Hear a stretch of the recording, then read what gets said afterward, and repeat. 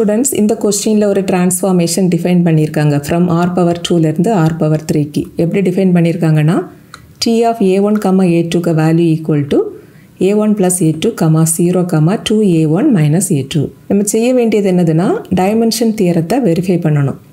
Already நீங்கள் dimension theorem படிச்சிருக்கீங்க, அதோட ஸ்டேட்மெண்ட் இதுதான். ஸோ இந்த தியரத்தை வெரிஃபை பண்ணுறதுக்கு நம்ம என்ன செய்தால் போதோம்னா இதில் உள்ள இந்த லெஃப்ட் ஹேண்ட் சைடுக்கு வேல்யூவும் ரைட் ஹேண்ட் சைடுக்கு வேல்யூவும் ஈக்குவல் அப்படின்னு ப்ரூவ் பண்ணிட்டாலே போதும். அண்ட் இதில் இருக்கக்கூடிய இந்த ரைட் ஹேண்ட் சைடுக்கு வேல்யூவை ரொம்ப ஈஸியாக இந்த டிரான்ஸ்ஃபார்மேஷனில் இருந்து நம்ம கண்டுபிடிச்சிடலாம். பிகாஸ் இதில் இருக்குது பாருங்கள், இந்த v அப்படின்னு ஒரு வேல்யூ, இது வந்துட்டு இந்த டிரான்ஸ்ஃபார்மேஷனில் உள்ள டொமைன். தட் இஸ் இங்கே v வந்துட்டு r ஸ்கொயர் தான். இந்த r ஸ்கொயரோட டைமென்ஷன் வந்துட்டு 2 தான். சப்போஸ் இங்கே வந்துட்டு r பவர் 4 இருந்ததுன்னா டைமென்ஷன் வந்துட்டு 4 இருக்கும். ஓகேவா? ஸோ இந்த ரைட் ஹேண்ட் சைடுக்கு வேல்யூ 2. இப்போ நம்ம லெஃப்ட் ஹேண்ட் சைடுக்கு வேல்யூவை கண்டுபிடிக்கலாம். ஃபர்ஸ்ட் வந்துட்டு நல்லிட்டி ஆஃப் t இதோட வேல்யூவை கண்டுபிடிக்கலாம். அண்ட் நல்லிட்டி ஆஃப் t அப்படின்னாக்கா டைமென்ஷன் ஆஃப் நல் ஸ்பேஸ். இந்த நல் ஸ்பேஸை நம்ம n ஆஃப் tன்னு டினோட் பண்ணுவோம். ஸோ இந்த n ஆஃப் tயோட டைமென்ஷன் அதை தான் நம்ம நல்லிட்டி ஆஃப் tன்னு சொல்லுவோம். ஓகேவா? ஸோ நல்லிட்டி கண்டுபிடிக்கணும்னா நம்ம வந்துட்டு டைமென்ஷன் ஆஃப் n ஆஃப் tக்கு வேல்யூவை கண்டுபிடிச்சா போதும். அண்ட் டைமென்ஷன் இதோட டெஃபினிஷனும் ஆல்ரெடி நீங்கள் படிச்சிருக்கிறீங்க. டைமென்ஷனோட டெஃபினிஷன் என்னதுன்னா number of elements in the basis. So dimension கண்டுபிடிக்கணும்னா ஃபஸ்ட் நமக்கு பேசிஸில் உள்ள எலிமெண்ட்ஸ் தெரியணும். தட் இஸ் பேசிஸில் எத்தனை எலிமெண்ட்ஸ் இருக்குதுன்னு நமக்கு தெரியணும். ஓகேவா? ஸோ ஃபஸ்ட் வந்துட்டு நல் ஸ்பேஸுக்கு பேசிஸை கண்டுபிடிக்கலாம்.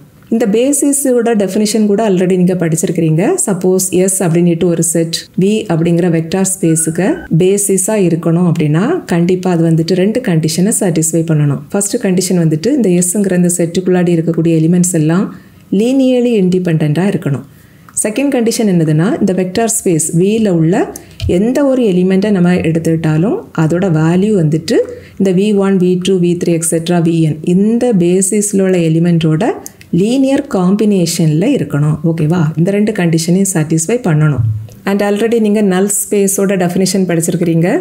That is null space n of tயோட definition என்னதுன்னா set of all x belongs to v such that t of x equal to 0. That is இந்த நல் ஸ்பேஸ்குள்ளாடி இருக்கக்கூடிய எலிமெண்ட்ஸ் எல்லாம் எப்படிப்பட்ட எலிமெண்ட்ஸாக இருக்கும்னா அந்த எலிமெண்ட்டோட இமேஜ் 0வாக இருக்கணும். எக்ஸோட இமேஜை தான் நம்ம t of xன்னு டினோட் பண்ணுவோம். அந்த t of xக்கு வேல்யூ 0னா அந்த எக்ஸுங்கிற எலிமெண்ட் இந்த நல் ஸ்பேஸ்க்குள்ளாடி இருக்கும். சப்போஸ் t of yக்கு வேல்யூ 0 அப்படின்னா இந்த ஒய்ங்கிற எலிமெண்ட்டும் இந்த நல் ஸ்பேஸ்க்குள்ளாடி இருக்கும். ஓகேவா? இங்கே வந்துட்டு a1, a2 இந்த எலிமெண்ட் இந்த நல் ஸ்பேஸ்க்குள்ளாடி இருக்கும் அப்படின்னு நம்ம அசியூம் பண்ணிக்கலாம். அப்படி இருக்குதுன்னா கண்டிப்பாக இந்த எலிமெண்ட்டுக்கு இமேஜ் என்னவாக தான் இருந்திருக்கணும்? 0வாக இருந்திருக்கணும். That is t of a1, a2 இதோட வேல்யூ 0வாக தான் இருக்கணும்.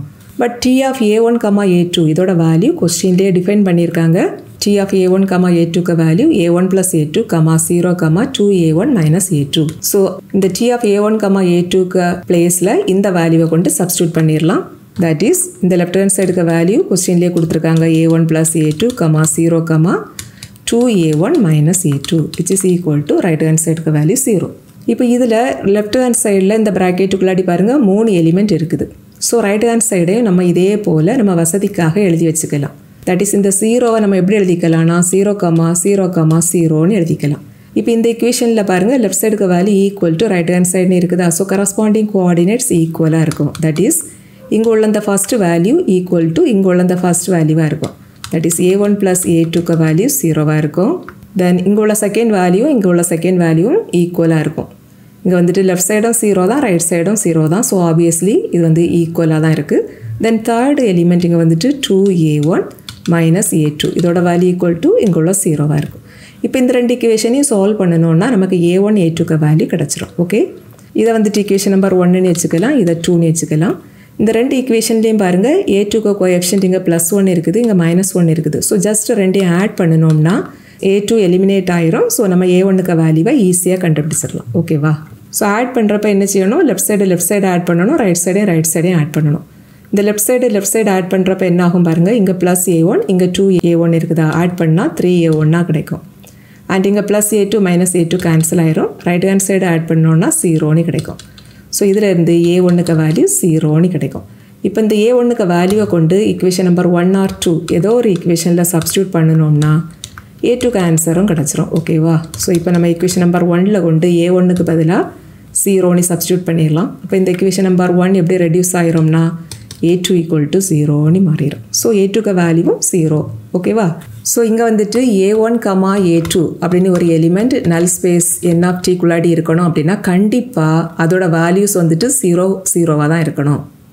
தட் இஸ் a1, a2 இதோட வேல்யூ ஈக்குவல் டு 0 தான் இருக்கணும். ஓகேவா?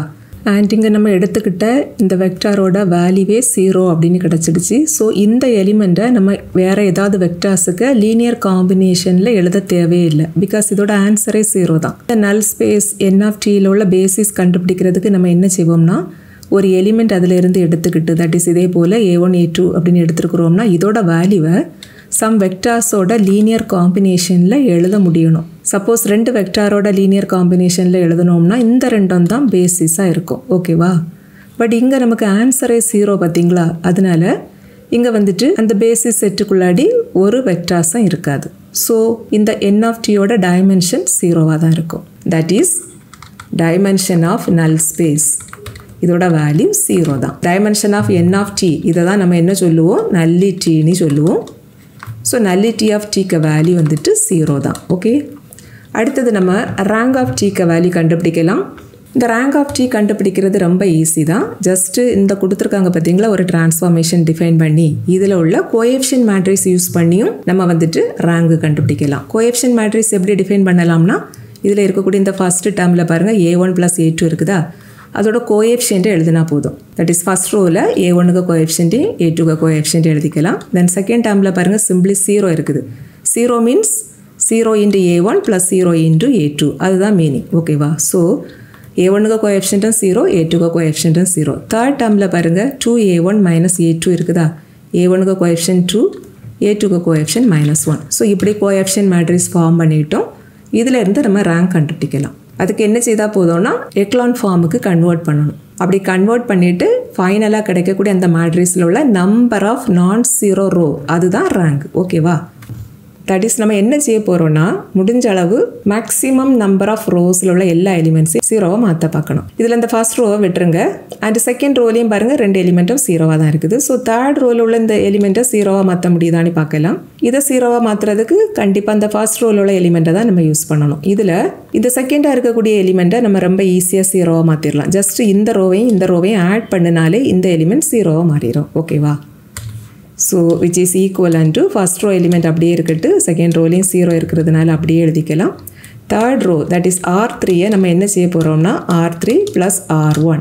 இந்த third row first row add பண்ணுறப்ப இங்கே இருக்கக்கூடிய ஃபர்ஸ்ட் எலிமெண்ட் எப்படி ரெடியூஸ் ஆகிரும்னா 2 + 1 தட் இஸ் 3 மாறிடும். அண்ட் இங்கே வந்துட்டு -1 + 1 மாறும் தட் இஸ் 0 கிடைக்கும். ஓகேவா? இப்போ அடுத்தது இந்த 3யை நம்மளால் 0 மாற்றவே முடியாது. பிகாஸ் இந்த 3யை நம்ம 0 மாற்றுறதுக்கும் இந்த ஃபர்ஸ்ட் ரோவை தான் நம்ம யூஸ் பண்ணுவோம். அப்படி நம்ம ஃபர்ஸ்ட் ரோ யூஸ் பண்ணுறப்ப ஆல்ரெடி இங்கே 0ல் இருக்குது பார்த்தீங்களா, இந்த எலிமெண்ட் வந்துட்டு நான்-0 மாறிடும். ஸோ மேக்ஸிமம் இவ்வளோ எலிமெண்ட்டை தான் நம்மளால் 0 இங்கே மாற்ற முடியும்.